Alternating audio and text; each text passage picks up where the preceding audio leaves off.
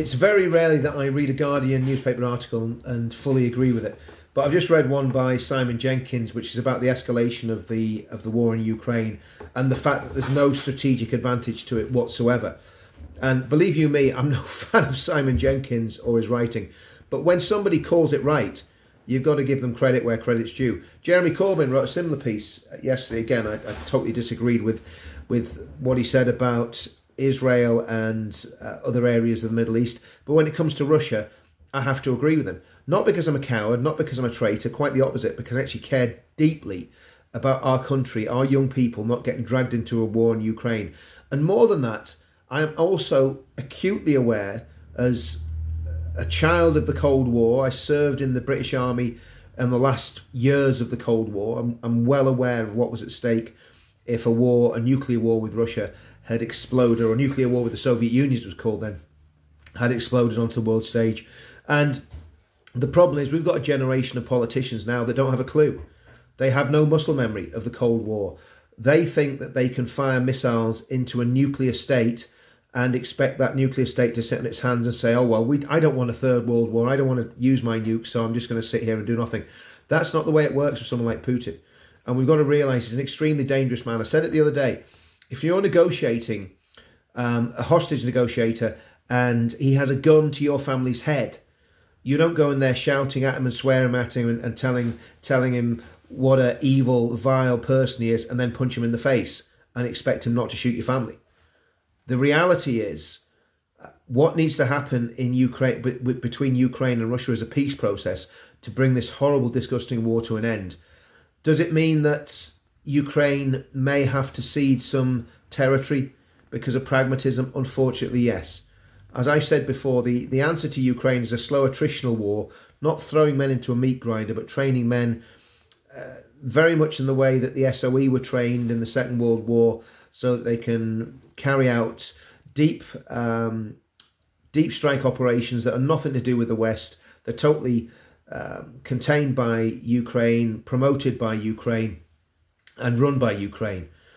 If we believe what the fast jet pilot guy Tim said yesterday on his YouTube channel, and he should know because he used to fly Tornado, was it GR6 or GR7, the Tornadoes that carried the Storm Shadow missiles. He said that those missiles cannot be fired except by British aircraft. That's what he said. I'm not an expert, I'm not a pilot, but that's what he said.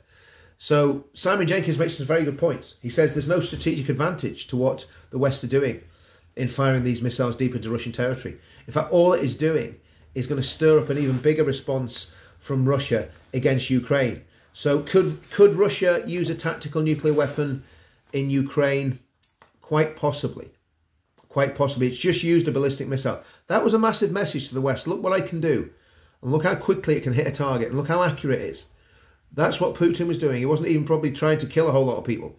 He was just saying, that's what I can do. And if I put a nuclear warhead on it, it can hit London, it can hit Paris, it can hit Berlin, and it can hit Washington, D.C. And the other thing we've got to realise is, again, we're not dealing with a stable person in Putin. We're dealing with someone who's inherently unstable, extremely unpredictable, and who, to be brutally honest, despite him being an evil, vile dictator, we should have probably showed him a little bit of respect, and we haven't. There should be diplomatic channels, there should be people talking. As far as I know, there's no diplomatic chatter going between Moscow and the USA. Now, maybe there's some back channels and there's some stuff going on quietly, but it seems to me that we're playing a massive game of Russian roulette. Except in this game of Russian roulette, there's 5 bullets in the gun. That's the potential for disaster in this. And remember, unintended consequences. If Putin launches an ICBM and if it strays off its orbit or goes in a slightly different direction to where he wants it to go, which isn't beyond the realms of possibility, it's unlikely, but it could happen.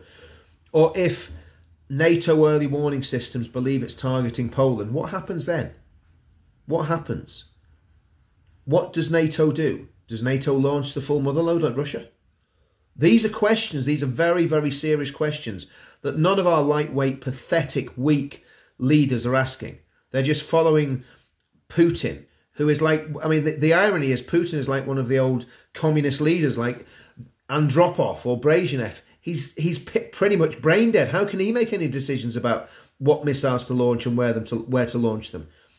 It's absolutely ridiculous. I think there's people in America that wanted to impeach Biden. And of course, any talk like this, you're straight away accused of being a traitor and a coward and all the rest of it. There's a lot of military men I'm really embarrassed about. Ingram, seen him on the TV, this intelligence guy, waffling on as if there's nothing to see here. There's no danger from this. There is danger. I hope I'm wrong. I sincerely hope I'm wrong and that this ends well. And it all quietens down and people calm down and Trump gets into power and actually bangs some heads together between Russia and Ukraine and gets a peace process going. Because that's what's needed. And as of nuclear weapons, I understand the doctrine. I was speaking to a guy earlier on today that actually worked on nuclear weapons during the Cold War. I understand the whole idea of deterrent. I understand that once a nation's got them, it's very difficult to stop them having them. But the reality is something needs to be done about nuclear weapons. Because having weapons that can wipe out the whole of humanity and the whole of Western civilization is insane. It's evil, it's demonic, it's satanic, it's against God, and it needs to stop. Anyway, rant over. See you all soon, hopefully.